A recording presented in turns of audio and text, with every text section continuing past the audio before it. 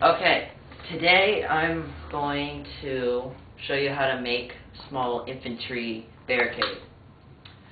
All you need is small sticks. You can use anything really, picks. Okay, what you're going to do first is about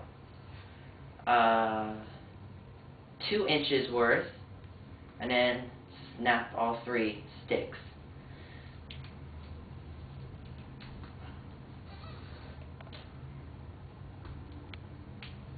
They should be about all the same size. Okay. Now, put them into a position where 2 of them make an X facing towards you, and then a final one going towards you through the top part of the X. And then just glue right together where they meet.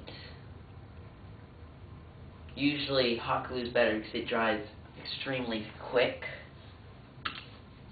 And then while you're waiting for it to dry, usually you're going to want a lot of these things for them to actually be useful.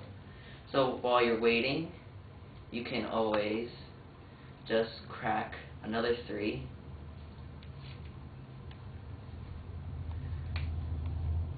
And if you're using hot glue, then usually the barricade should be done. Just lift it out and then just paint it whatever color you want, and it turns out like this.